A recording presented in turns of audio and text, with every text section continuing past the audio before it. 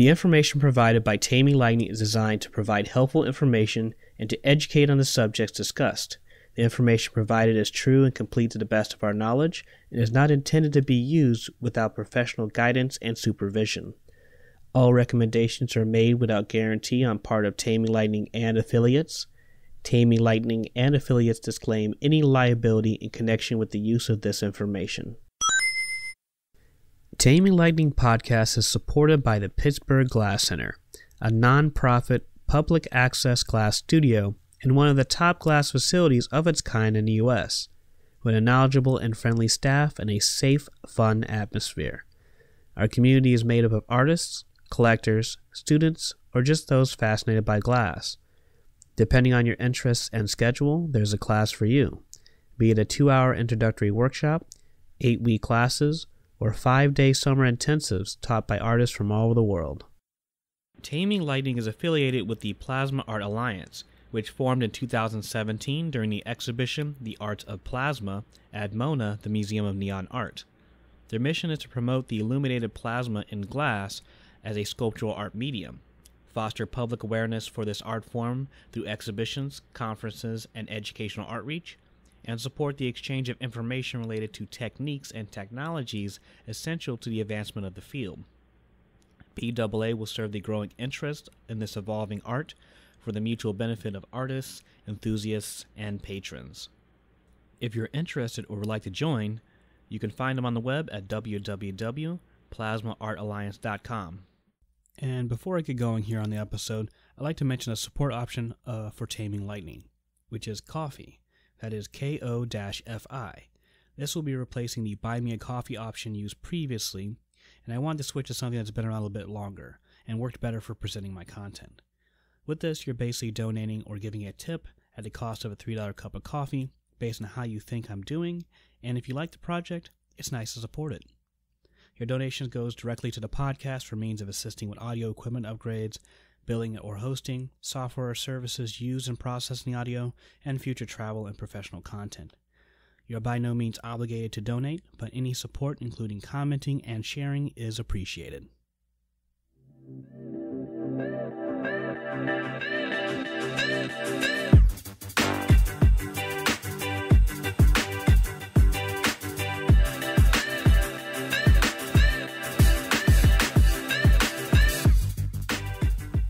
Welcome back, or welcome to the Taming Lightning Podcast. I'm Percy Eccles II. I'm the creator and host of Taming Lightning, as well as the emerging plasma tech at Pittsburgh Glass Center, where I'm researching and developing a space for exploring plasma and neon light. Taming Lightning Podcast is a series of conversations to help expand our understanding of plasma and neon light, looking beyond its associations with novelty in sign making, and to explore the potential of noble gases as an artistic medium, with each guest sharing their unique knowledge and experience. The intro is Boost by Joakim Karud. Joakim is a Swedish artist who loves to create chill and happy music, and does so for copyright-free use. Be sure to support his music by giving credit when used, subscribing, and/or by donation via Patreon. You can find him on Facebook, YouTube, SoundCloud, and Spotify.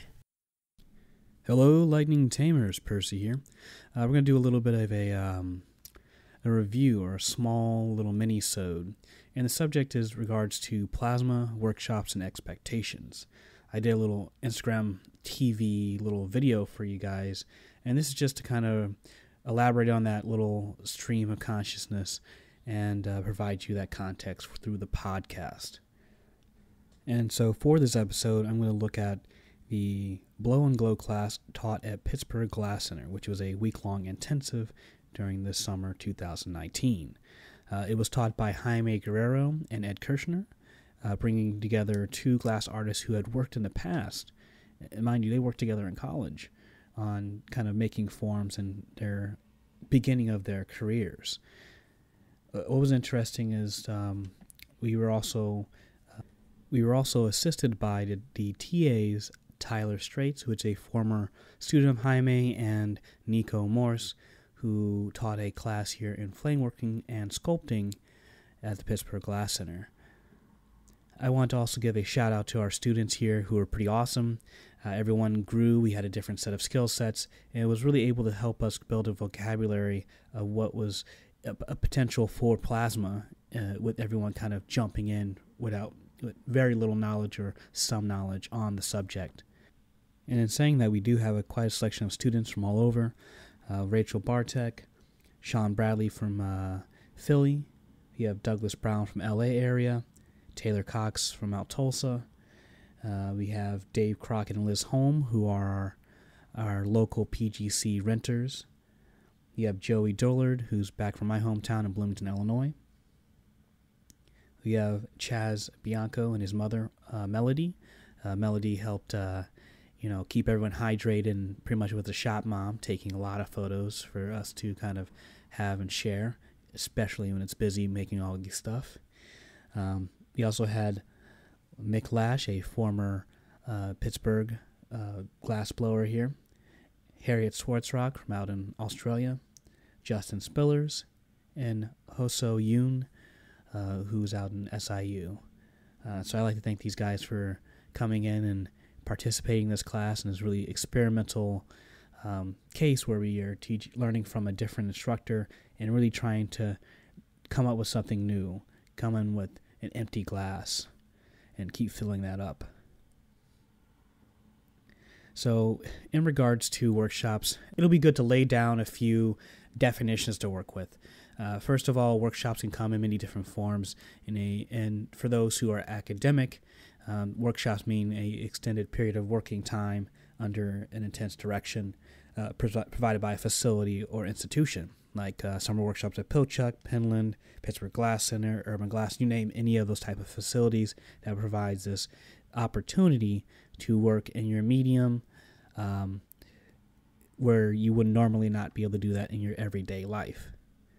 And then you have workshop as a definition for those kind of working into those public institutions, like at the Pittsburgh Glass Center, we have flowers, paperweights, and things of that sort to kind of guide you through that experience. And maybe if you're really interested, you go beyond the social aspect and learn the medium and the art form and continue to build your skill sets from there.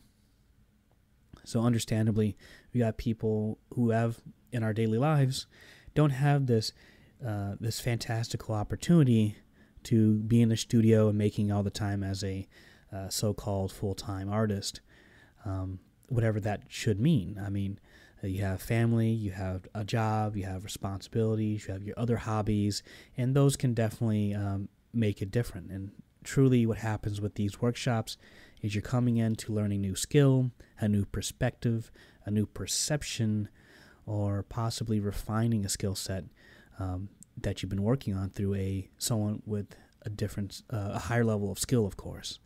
And what is really important when you take these workshops is that you be able to put any of these new pieces of information or different pieces of information into your own practice and methods of making. That's how you really get the best out of that opportunity.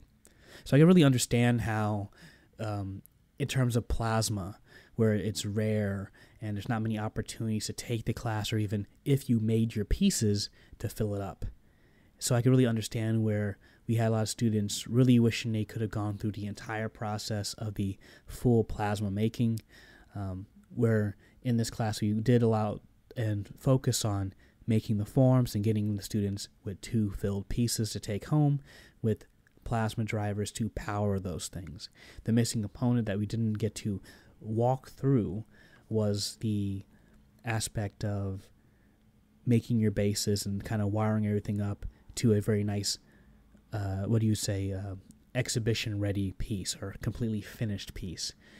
Now, following that entire conversation was a discussion after the class in which students were asking about really having that last component to follow through on. I mean, once we made the piece, once we were kind of had an idea what you wanted to make, we needed something to finish it off, to have a complete piece.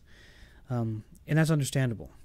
So the solution that we kind of discussed is perhaps doing a multi-week class that would be sort of a master class.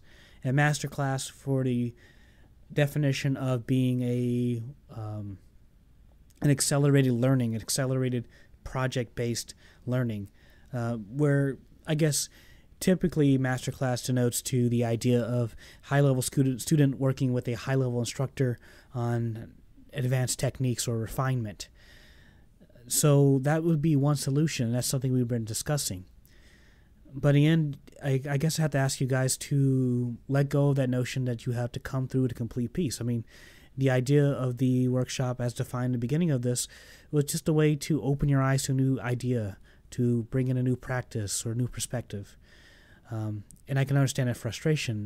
Many times in my own practice, as I try to resolve a piece, I don't clearly see the end of it. And that's something that you have to do when you have a handle of what the potential of plasma could be, or you have to work through a form a lot. And that's where I want to bring in two terms called the front end and back end. So the front end denotes to anything before and during the making of the glass. Back end is post-finishing production. That could be making the bases, that could be cold working, that could be some kind of polish or whatever it may be. If you're used to being in a class where you can make a vessel shape, functional ware, glassware, you'll know that you'll come home with a lot of different shapes and pieces. It's the nature of it. You do a lot of front-end work. That is understanding design, how to make it, and then putting in the work to make it, and then typically you're done after it comes out the kiln. Sculpture, if you've done sculpture or you played around with it or just know it, you're going to spend a lot of time making components. You may be reworking a piece. You may be doing some finishing work. You may be doing some background stuff. Plasma has a sliding scale of what it means to finish a piece. Sometimes it's the front end and you don't have to make a base and it just sits on a pedestal. But you have to think about the end part of this whole process. Is the shape you're making in the end result going to be a pedestal piece? Is it going to be hung from the wall? Or is it going to be hung from the ceiling? Or maybe it's a part of another sculpture. When that happens, you may have to rework how you made the piece so it can better fit the end result. And then when you're done with the front end, it involves designing and making. The back end occurs, and that could be some cold working. That also definitely includes the filling aspect. It could be how you place the electrode. It could be how you place the power supply. And then when you're designing your sculpture, you're tuning in that to the specific environment it's going to be in. And if you don't have that clear image of what the end result is, then your front end work, you're going to have to do with your front end work, then you're going to have to spend a lot of time in the back end to make sure that it all fits very well and it'll go smoothly. And we know this. If you ever tried making one thing and then change the idea radically and trying to compensate for something you didn't prepare for in your design, that takes a lot of extra work, a lot of extra materials. In the end, when it comes to plasma, you're balancing a lot of different variables and various knowledges. In terms of knowledges, you have to have understanding of glass making, what it takes in terms of making your form to have it be able to be filled, which is creating and developing techniques to add a small tube that comes off your piece that can be hooked up to the system. It has an understanding of filling that piece and how it's being lit up and how it's being electrified, to understanding electronics and understanding which parts to go with what, which power supplies that you would use and how to modify that so it's safe and it can fit within a base if needed, and how to wire it and install it for exhibition or home usage. So you might be thinking now, man, this is very overwhelming. I'm not sure if I want to investigate or invest in this process. From the workshop standpoint, you have an opportunity to take that knowledge and use it in your studio practice, especially understanding how to create your forms, solving the puzzle of how you want it to be lit up and how to connect the piece to the system after seeing how that works. The next step would be to find an institution or studio that you can get your pieces filled, or find someone who has a personal studio which would offer those services. Now you can see that there's that issue, right? The very few opportunities or places to do that at. One of them could be Pittsburgh Glass Center, which I'm developing here. Urban Glass is working on building their plasma manifold after the exploration and pioneering of Amy Lemire. And then we have various individual artists who may offer their services to fill your pieces. Now we can see where, we start out with developing the knowledge through workshops. finding and building institutions and spaces to do that. The next level after that is exhibitions and truly developing your own artwork. And there's lots of stuff to build on. Not just the glass blowing skill, not just the knowledge of how to fill, not just the institutions and places to fill your pieces at and work at it at, but also the very objects that power these devices. And there are very few that are available. And we make the best of what we have. If there's anything I can say about this process and this practice, is that we are not limited by our resources. We are only limited by our resourcefulness.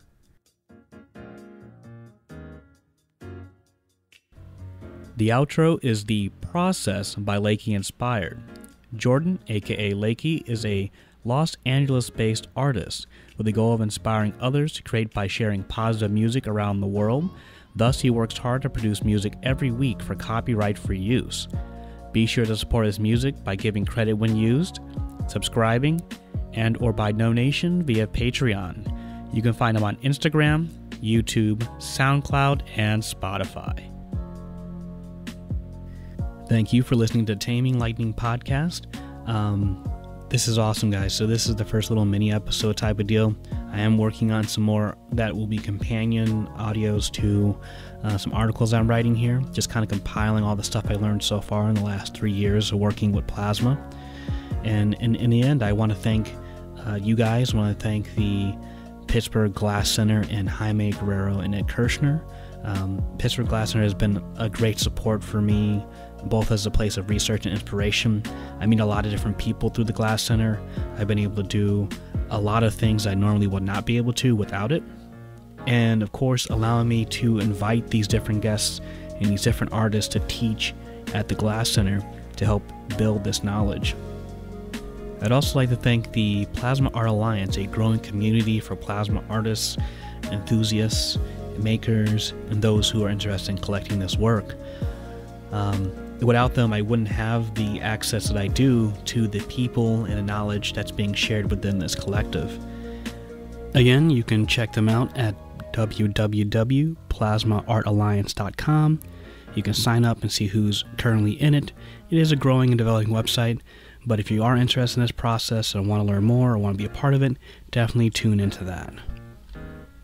If you'd like to support Taming Lightning, subscribe to our newsletter at www.taminglightning.net or follow on Instagram at Taming Lightning. Other options for support are donations through Ko-fi, spelled ko-fi.com, where you can donate for the price of a $3 cup of coffee. Links will be provided in the show notes below. Feel free to share, comment, and subscribe, and I'll see you next time.